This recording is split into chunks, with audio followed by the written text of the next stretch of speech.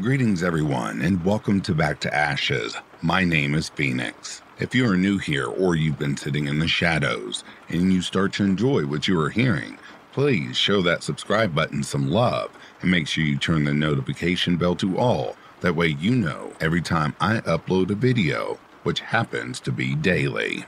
There's a lot of you that's been waiting for this, so I am bringing parts 5, 6, 7, and 8. That is the last of this series. Just as soon as I get done with this one, there is another series right behind it.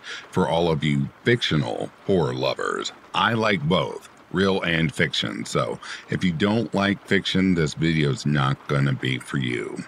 With all that being said, it is time to go back to ashes. For once we arise from the ashes, we are a bigger, brighter, stronger, and a happier person in the morning.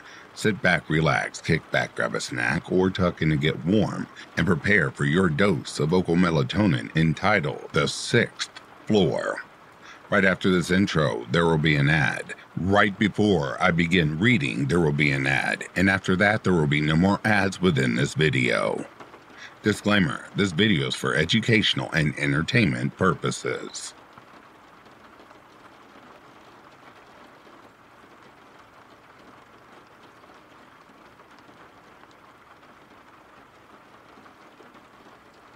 As I opened the door wider, I stepped into the hotel room and took in my surroundings. It appeared to be a standard, albeit slightly outdated, room. The wallpaper featured intriguing geometric shapes, lending the space a retro charm. The walls were painted a somber shade of dark gray, adding to the room's subdued atmosphere. In the center of the room, a couch and a recliner sat opposite each other, flanking a small table. A modest 12-inch TV hung on the wall, its plastic casing showing signs of wear and tear.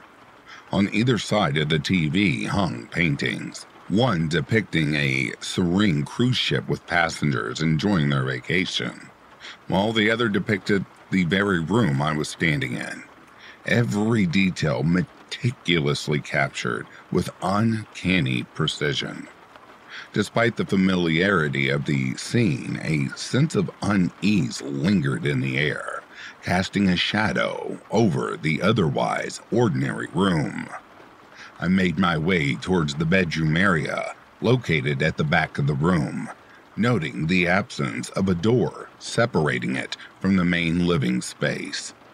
Another TV, noticeably older in model, greeted me, invoking a sense of nostalgia with its 1960s design. The bed, lightly made up with 3 neatly arranged pillows, stood as the centerpiece of the bedroom. Despite the inviting appearance, a subtle sense of disquiet lingered in the air, amplifying the feeling of unease that had been gnawing at me since my arrival on the 6th floor. With recorder in hand, I began to document my surroundings, each click and whir capturing the essence of the mysterious explorer of the Grand Dolphin Hotel. Hello everyone, my name is Alex Blackwood, and I'm here to investigate the enigmatic 6th floor of the Grand Dolphin Hotel, also known as the Devil's Floor, I announced, my voice talking on a mysterious tone to captivate my audience. With every word, I aimed to draw my listeners deeper into the unfolding mystery of this notorious location. Talking to the boss who runs the place, you guys are gonna love this one. So, he showed me a flyer detailing every person who took their own lives on this 6th floor of the Grand Dolphin Hotel. Let me tell you, I'm not that convinced. I've been here for a while and nothing really happened, I replied, injecting a note of skepticism into my voice, despite the ominous reputation of the 6th floor. I remained steadfast in my belief that there was more to the story than meets the eye. "Fitting to check the bathroom," I muttered into the recording, my voice tinged with a mix of anticipation and apprehension. With each step, I inched closer to unraveling the secrets that lay hidden within the walls of the Grand Dolphin Hotel's infamous sixth floor. Entering the bathroom, I found it to be surprisingly ordinary, with no immediate signs of macabre or supernatural. The tiles were a dull shade of white, slightly worn with age, but otherwise clean and well maintained. A standard bathtub stood against one wall, accompanied by a modest shower curtain. The sink, adorned with a simple mirror above, appeared functional but unremarkable. As I surveyed the room, I couldn't help but feel a sense of disappointment. Perhaps I had expected too much, or perhaps the true stories of the sixth floor were yet to reveal themselves. So, I guess there's nothing weird about the bathroom, no paranormal activity. I knew it, I muttered into the recording, my disappointment evident in my tone. Clicking off the recording, I turned my attention to the room, only to be met with an unexpected sound, a faint melody drifting from a radio outside the bathroom. The music, old-school jazz with piano and clarinet, filled the air, creating an eerie atmosphere that sent shivers down my spine. Unsure of how the radio had turned on by itself, I cautiously approached the sound. Leaving out of the bathroom, my eyes darting around the empty room for any sign of movement. The radio sat innocently on the drawer next to the alarm clock, its display flashing 12 p.m. in an endless loop. I stood there, my gaze fixed to the radio, its haunting melody filling the room. With a sense of trepidation, I clicked on my recorder once more. The radio was playing and somehow it turned on by itself. I spoke into the recording, my voice betraying a mixture of confusion and unease. As I continued to watch the device, a chill crept up my spine, leaving me to wonder what other secrets the sixth floor of the Grand Dolphin Hotel held within its grasp. With cautious steps, I approached the radio, my eyes scanning its surface for the off button. My hand trembled slightly as I reached out, fingers hovering over the controls. Finally, I located the switch and pressed it firmly, silencing the eerie melody that had been filling the room. As the music faded away, a sense of relief washed over me. But the unease lingered, reminding me that there was more to this place than met the eye. As I looked out the window, my confusion deepened even further. Not only was I not on the sixth floor as I had believed, but I seemed to be far higher than any normal building should be. In fact, I realized with a jolt that I was an astonishing 264 stories above the ground, a height that defied the laws of physics and left me reeling with disbelief. How could this be possible? Wasn't I on the sixth floor? It was as if the Grand Dolphin Hotel existed in a realm beyond the constraints of reality, where normal rules no longer applied. As I struggled to comprehend the enormity of what I was witnessing, a sense of dread settled over me, chilling me to the core. Whatever secrets lay hidden within the walls of this mysterious place, it was clear that they were far more sinister and otherworldly than I could have ever imagined. With a trembling hand, I backed away from the window, the implications of my discovery weighing heavily on my mind. Going to sit down on the couch, I felt the weight of unease settle heavily upon me. With trembling hands, I reached for my recorder, offering a semblance of comfort in the midst of uncertainty. Pressing the record button, I began to speak, my voice shaky with disbelief.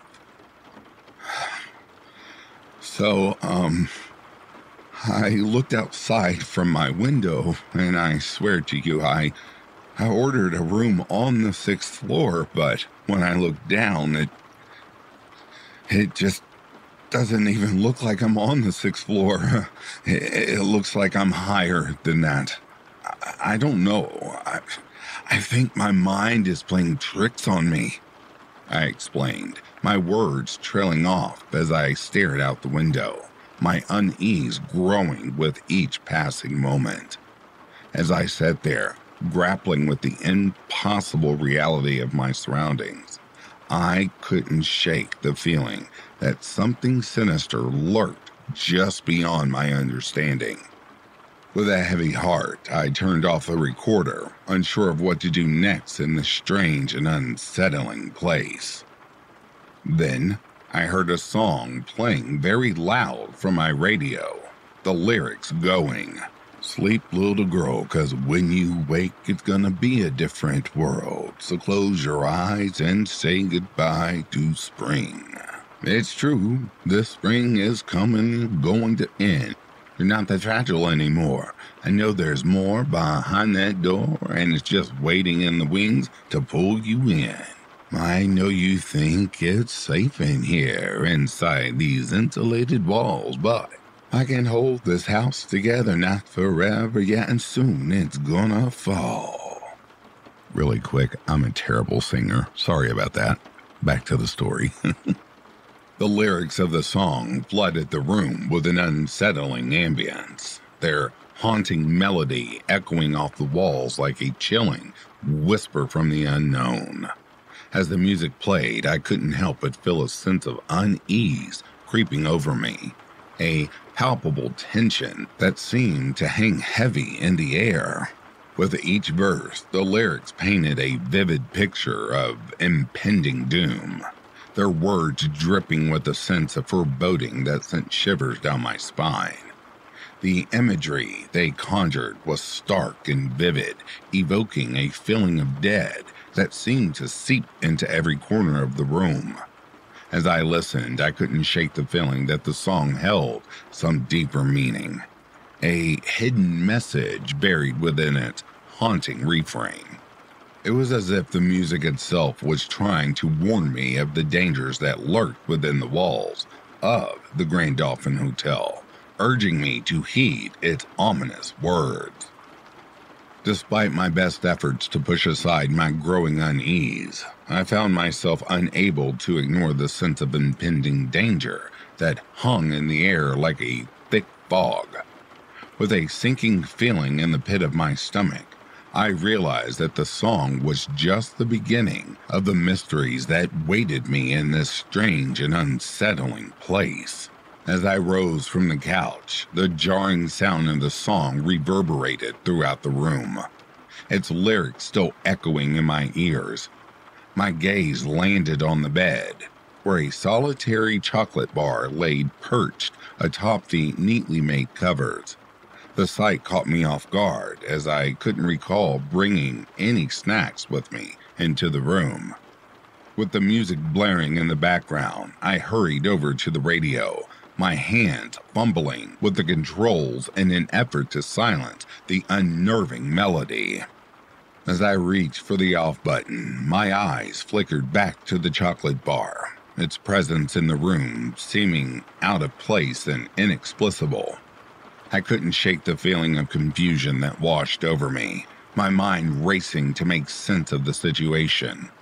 Had someone else entered the room while I was distracted? The thought sent a chill down my spine, and I found myself scanning the room anxiously for any sign of a presence. But as I looked around, there was no one else in the room to be seen. No indication that anyone else had been in the room with me. The silence that followed the cessation of the music only served to amplify the sense of unease that lingered in the air, leaving me to grapple with the unsettling mystery of the inexplicable chocolate bar. As I stepped into the living room, the TV flickered to life all on its own accord, emitting a low buzzing noise that filled the air with an eerie static. My heart quickened as I watched the screen, realizing with a sinking feeling that it was playing scenes from my own life. The images were all too familiar. The solemn gathering at the funeral, the two caskets side by side, the somber words of the pastor as he recited scripture. It was as if I was reliving those painful moments all over again, the memories cutting through me with a sharp clarity. Driven by a mix of fear and disbelief, I hurried over to the TV, my hands shaking as I tried to switch it off. But no matter how many times I pressed the power button, the screen remained illuminated, the haunting images playing on an endless loop. Desperate now, I reached for the power cord, intending to unplug the TV and silence its unsettling display. Yet, even as I yanked the cord from the wall, the screen continued to glow, the images flickering relentlessly before my eyes. Frustration and confusion gnawed at me as I grappled with the inexplicable phenomenon, my mind racing to find a rational explanation for what was happening. Was this some kind of elaborate prank, or had someone, somehow, gained access to my room and tampered with the electronics? With a sense of unease settling over me, I reached for my recorder, the familiar click of the button filling the room with its mechanical hum. "I don't know what this is," I began, my voice trembling with uncertainty. How do they know about my family, my life? Is this all part of some twisted show?" But before I could continue, a sudden noise interrupted my thoughts, a sharp banging emanating from the direction of the caskets on the screen. My breath caught in my throat as I watched, transfixed, the figures in the recording turning to face me with empty, emotionless gazes. A shiver ran down my spine as I listened to the sound echoing through the room, the weight of the moment pressing down on me with a suffocating intensity. "What?" I whispered, my voice barely audible above the din of my racing heart, as I turned to find the figures on the screen now staring directly at me, their gaze penetrating and unnerving in its intensity. With my voice barely rising above a whisper, I uttered, Are they staring at me?" My words trembled with fear, a knot forming in the pit of my stomach as I struggled to comprehend the surreal scene unfolding before me. Frantically, I scanned the room for a way out, my gaze landing on the phone resting on the bedside table by the window. With trembling hands, I hurried over to it, my fingers fumbling over the buttons as I dialed the front desk, each press sending a jolt of anxiety coursing through me. Every second stretched out into an antagonizing eternity as I waited for someone to pick up on the other end. The silence seemed to amplify the pounding of my heart as I held the receiver to my ear, straining to hear any sign of life on the line. After what felt like an eternity, the phone line crackled to life, and a voice finally answered on the other end. "Hello? Front desk, can you hear me?" I practically shouted into the receiver, my voice trembling with urgency and fear. Automated voice. "This is an automatic voice call. Please press 1 to connect to the front desk." My trembling fingers pressed 1. "Thank you for calling the Grand Dolphin Hotel. Please stand by while we place you on hold. Your call is important to us. Did you know that our restaurant offers a delectable selection for breakfast options, including fluffy pancakes, crispy bacon, and freshly brewed coffee? For a limited time, guests can enjoy the complimentary continental breakfast with their stay. Please press 1 to learn more about our breakfast menu. Discover the culinary delights of the Grand Dolphin Hotel's renowned restaurant. Indulge in mouth-watering dishes crafted by our talented chefs, from succulent steaks to savory seafood specialties. Don't miss our daily happy hour specials at the bar, featuring handcrafted cocktails and the premium wine selection. For reservations, press 2. To learn more about our room service options, press 3. Thank you for choosing the Grand Dolphin Hotel, where every meal is an unforgettable experience. The automatic voice continues to play various advertisements about the hotel's dining options while the caller remains on hold. Are you craving a satisfying meal after a long day of travel or sightseeing? Then look no further than the Grand Dolphin Hotel's room service menu. From gourmet burgers to classic pasta dishes, our extensive menu has something for everyone. Press 4 to place an order for room service directly from your room. And don't forget to inquire about our special promotions and discounts for hotel guests. Thank you for your patience, and we'll be with you shortly. The automatic voice continues to play various advertisements about the hotel's dining options while the caller remains on hold. Hello, this is the front desk. How may I assist you? I demand to know what the fuck is going on with my TV and the chocolate. Why the fuck is there a recording of me at a funeral? What kind of twisted game is this? I swear I will sue all of you if you don't give me some fucking answers. Do you hear me?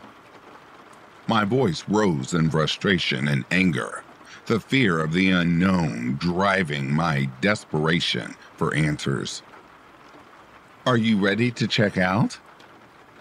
I'm ready to check out, and I want a fucking refund for this nightmare of a stay, I exclaimed angrily, my patience wearing thin as fear, and frustration continued to consume me.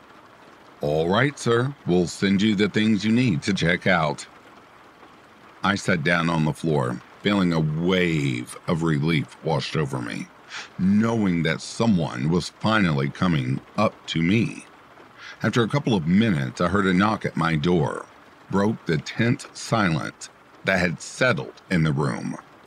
As I approached the door, my heart raced with anticipation. Opening it slowly, I found a box placed just outside.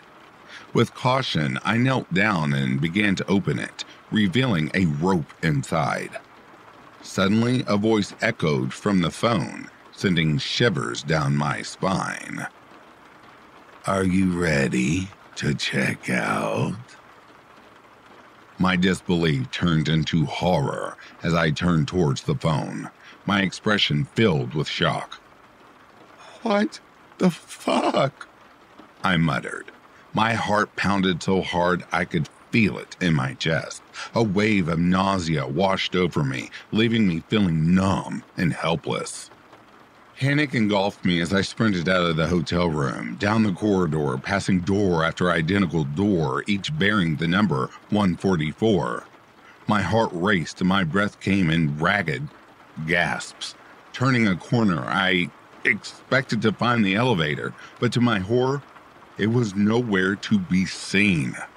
Frantically, I searched for any sign of escape, but every corridor looked the same. Every fucking door identical. This can't be real, I muttered, my voice barely audible, as I grappled with shock and disbelief, unsure of what was real and what was merely a nightmare. I got curious and I stopped at one of the doors. I opened it as I stepped through the door. A sense of deja vu washed over me, and I found myself back in the same hotel room, exactly as I had left it. My belongings lay untouched, the eerie calm of the room mocking my confusion. Oh my God, where the fuck am I? I whispered, my voice just barely audible in the silence that surrounded me. I walked slowly toward the window, my hand trembling as I reached out to grasp the heavy curtains. With a hesitant motion, I pulled them to the side, allowing a sliver of dim light to filter into the room.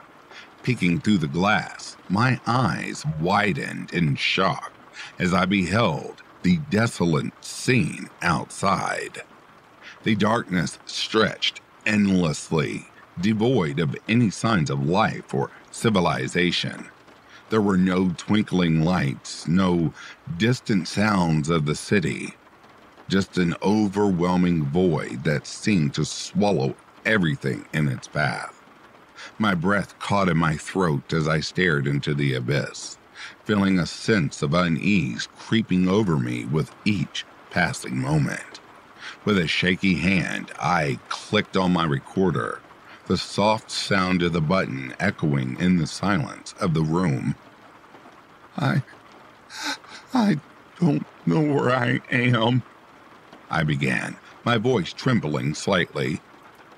I looked outside my window and I saw nothing but darkness. I tried running out of my room, but all I found were identical doors with the same number. I don't know where I am. Maybe I was wrong. Maybe there's such a thing as the supernatural. I don't want to die here. Despite my attempts to sound calm, a sense of dread gnawed at my insides, leaving me feeling utterly helpless in this unfamiliar place. I sat there, my head buried in my hands, trying to make sense of everything. Suddenly, movement caught my eye, and I looked up to see a woman in a white dress standing in my room. She held a baby in her arms, and tears streamed down her face. Without a word or even a glance in my direction, she walked slowly toward the window. My heart pounded in my chest as I watched her approach the edge. Without hesitation, she stepped off and disappeared into the darkness. Below, her cries fading into the void. The room fell silent once more, leaving me frozen in shock and disbelief. The sound of sobbing drew me toward the bathroom. With trembling steps, I entered the tiled room to find a man dressed in an old-fashioned suit from the 1930s. Tears streamed down his face as he sat hunched over the bathtub. Blood flowing from deep gashes on both of his arms, and a knife lay nearby, its blade stained crimson. Without a word, the man let out a final anguished cry before slumping lifelessly into the tub. The silence that followed was deafening, broken only by the sound of my own ragged breaths as I stood there, paralyzed by the horrifying scene before me. I walked out of the bathroom. The tension in the room was palpable as I laid eyes on the mysterious figure in the trench coat and hat, standing in the living room. His penetrating gaze bore into mine, rendering me motionless and uncertain of how to respond. As he slowly approached, my heart pounded in my chest, torn between flight or fight. Then, with a chilling gesture, he removed his hat, revealing a gruesome wound on his head that oozed blood. My breath caught in my throat as I watched him produce a knife from within the hat, sending shivers down my spine. Before I could react, the sound of the phone pierced the eerie silence, jolted me back to reality. "Are you ready to check out?" "No," I whispered, my voice barely audible, my eyes fixed on the man, his unsettling gaze sending shivers down my spine. He swung at me with his knife, but I dodged it and bolted out of the room. His footsteps echoed ominously behind me, urging me to run faster. As I dashed down the hall, the lights began to flicker and extinguish one by one, casting shadows that seemed to reach out for me. Desperation fueled my movements as I sprinted towards an open door labeled 144. I burst into the room, slamming the door shut behind me just as the final light blinked out. In the darkness, I listened intently, hearing the man's frenzied footsteps drawing closer. I held my breath, hoping he wouldn't find me. Peering through the peephole, all I could see was an abyss of darkness outside. Turning away, I realized with dread that I was still trapped in the same room, my heart sinking as the realization of my predicament set in. Exhausted and overwhelmed, I sank to the floor, leaning my back against the cold surface. Every muscle in my body ached from the relentless running and the terror that had gripped me. I closed my eyes, trying to steady my ragged breaths and calm the racing thoughts in my mind. It felt like the world was closing in on me, and I struggled to make sense of the nightmarish events unfolding around me. I heard the radio playing very loud again, this time saying different lyrics from the last song.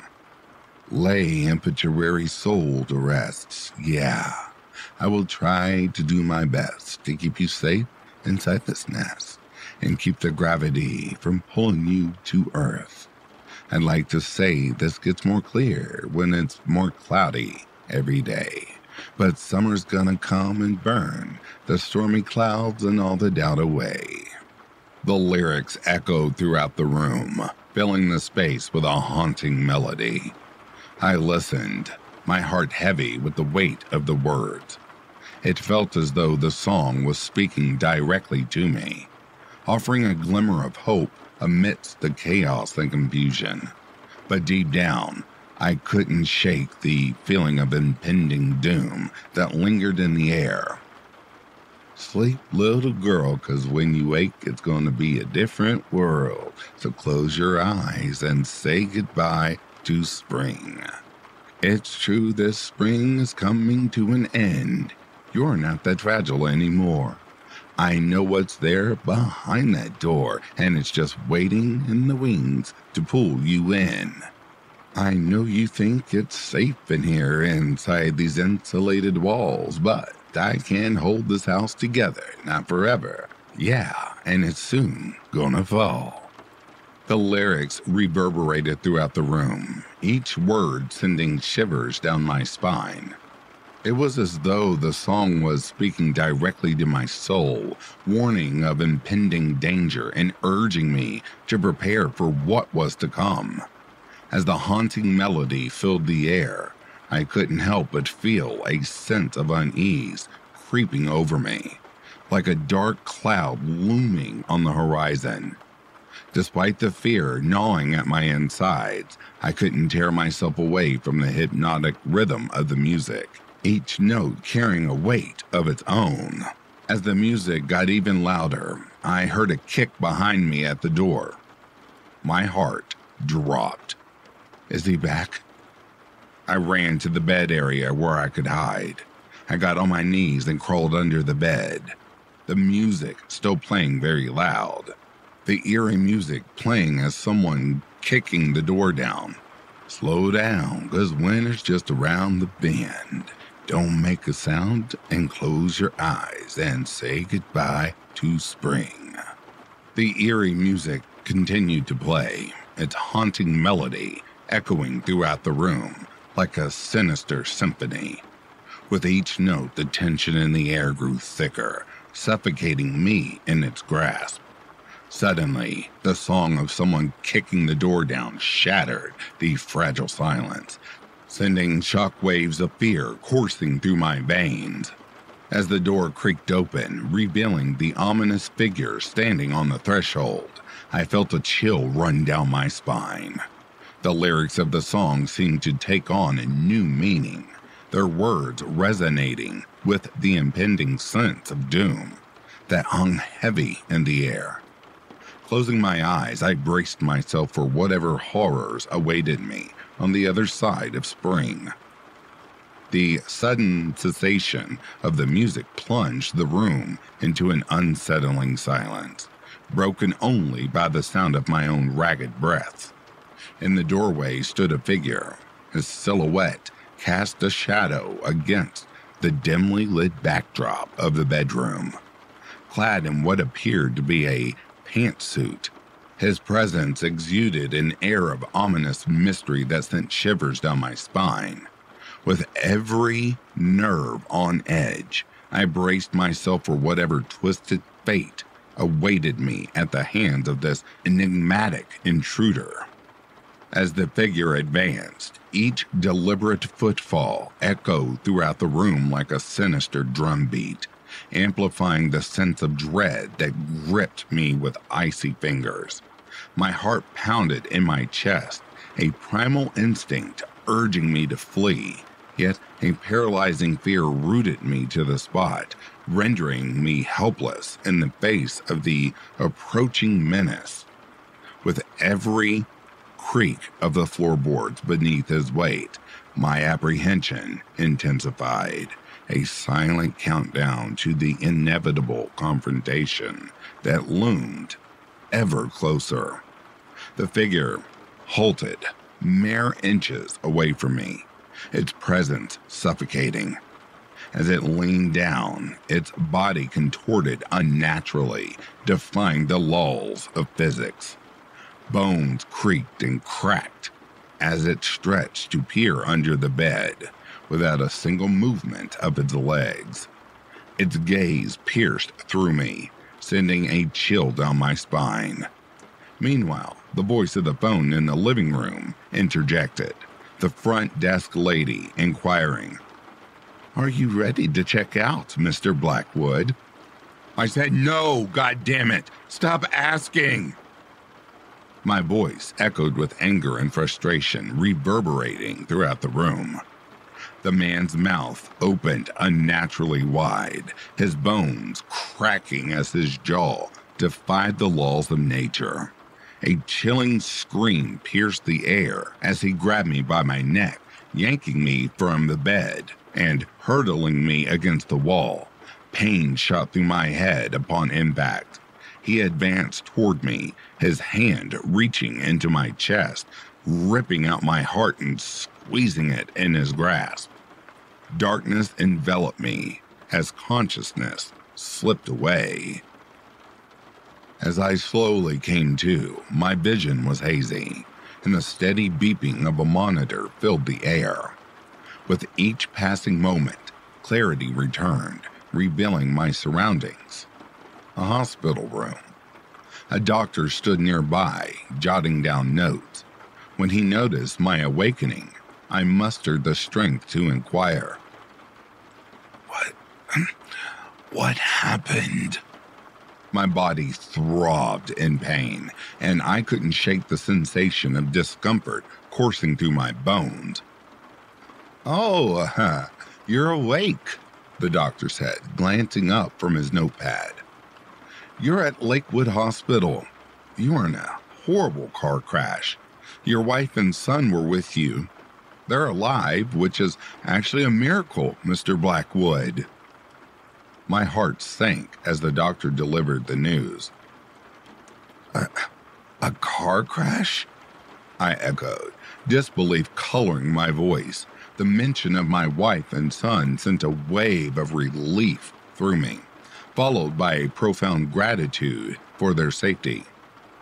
"Thank you," I managed to say, my mind reeling with questions about the accident and how we had all survived.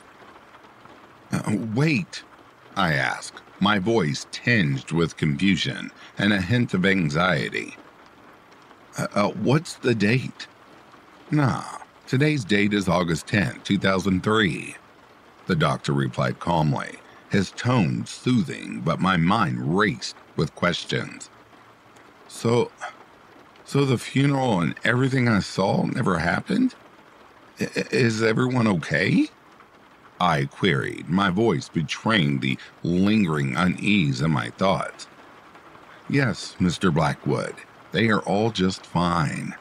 The doctor reassured me with a gentle nod. So, here's what's going to happen. You're okay and you don't have any broken bones, just a few cuts on your head and hands, which have been treated. Other than that, you've been taken care of. Are you ready to check out, Mr. Blackwood? The doctor's tone conveyed reassurance, but there was an underlying sense of urgency, as if he wanted to ensure Mr. Blackwood's swift departure of the hospital. I stammered, uncertainty evident in my voice as I grappled with conflicting emotions and thoughts. Is my wife and kids coming here? I inquired, a worried expression creasing my features as I awaited the doctor's response, hoping for reassurance. No, they're in a different hospital, the doctor explained, his tone sympathetic as he delivered the news. This one is packed, so we had to do what we could. But if you're ready to see them, you can check out anytime you'd like, he responded with a friendly smile, offering a glimmer of hope in his words. All right, I'm ready to check out, I replied with a bright look, a sense of relief washing over me as I prepared to reunite with my family. Okay, take this clipboard and sign your signature so we can depart and send you down the way, the doctor explained. Sure, just give me a moment, I said, reaching for the clipboard and pen provided by the doctor. As I carefully signed my name, I couldn't shake off the lingering feeling of unease from my surreal experience. After finishing, I handed the doctor the clipboard and pen, feeling a mix of relief and anticipation.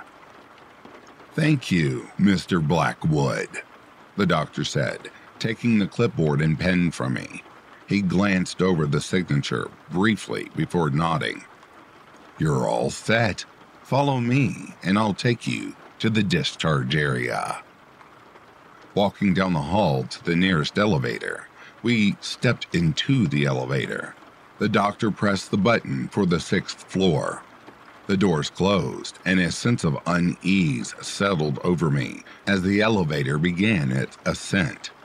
The doctor seemed oblivious to my discomfort as he checked his watch, the soft chime of the elevator indicating each passing floor.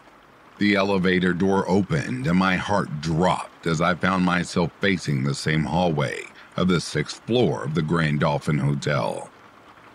Follow me to the discharge area, sir, the doctor said, but I couldn't move. He returned, puzzled. Are you coming? He asked. Why am I back here? I questioned, fear gripping me. Why, to check out, Mr. Blackwood. I thought you wanted to see your family again. The doctor's words felt surreal. It's time to move on, Mr. Blackwood, he insisted.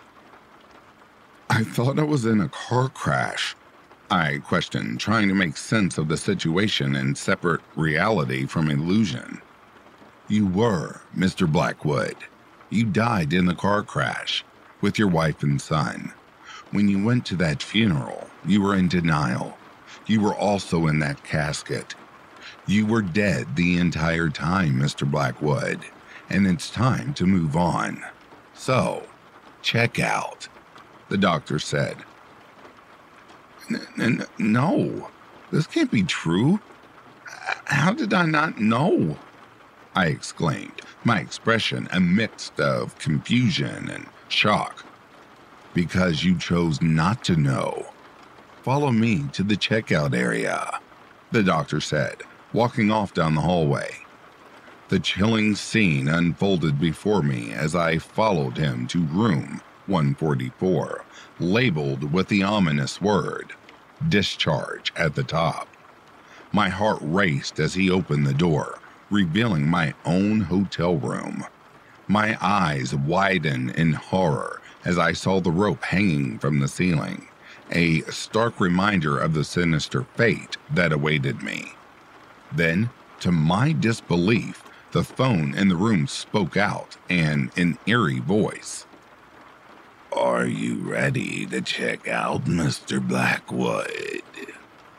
The words sent shivers down my spine, filling me with a sense of dread and foreboding. It was as if the hotel itself was taunting me with its own morality, reminding me of the danger lurking within its walls.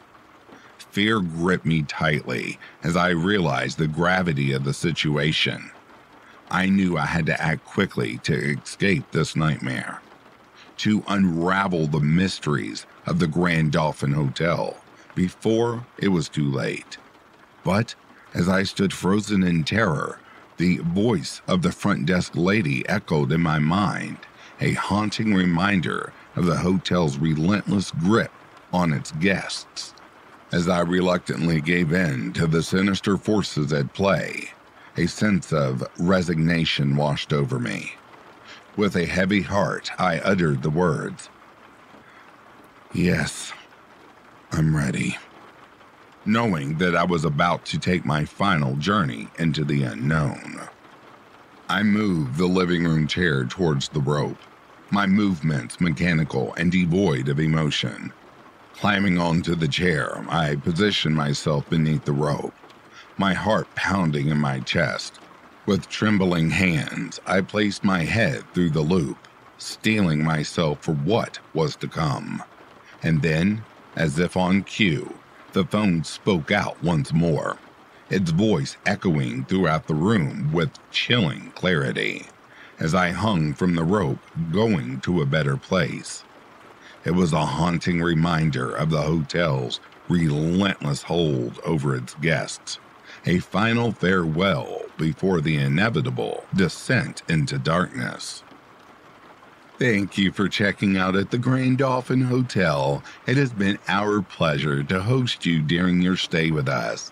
We hope that you enjoyed our luxurious accommodations, exceptional service, and all the amenities our hotel has to offer. Your satisfaction is our top priority, and we are delighted to have had the opportunity to serve you. We truly appreciate your patronage and look forward to welcoming you back for another wonderful stay in the future. Wishing you safe travels and memorable experiences wherever your journey may take you.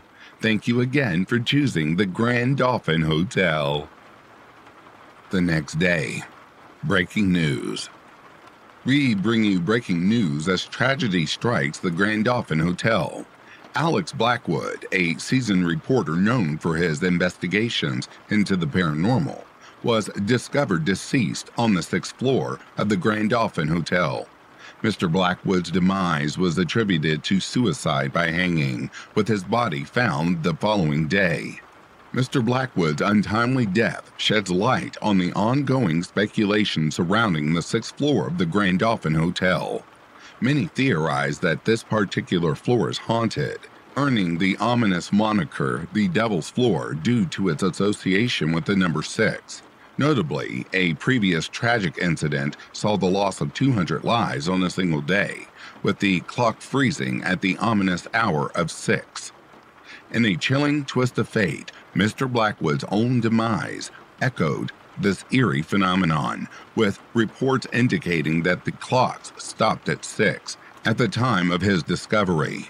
Despite warnings from the hotel's owner regarding the dangers of investigating the 6th floor, Mr. Blackwood pressed on with his inquiries, ultimately meeting his tragic end. In the wake of Mr. Blackwood's death, other paranormal investigators have expressed interest in exploring the mysteries of the Grand Dolphin Hotel's 6th floor. However, the owner of the hotel has made the decision to step down from his position, signaling a somber acknowledgement of the risks associated with delving into the unknown depths of the hotel's haunted history. This sobering turn of events serves as a stark reminder of the dangers inherent in probing the paranormal and the potential consequences of unearthing dark secrets. As the investigation into Mr. Blackwood's death continues, the allure of the 6th floor of the Grand Dolphin Hotel remains. casting a chilling shadow over those who dare to tread its haunted halls.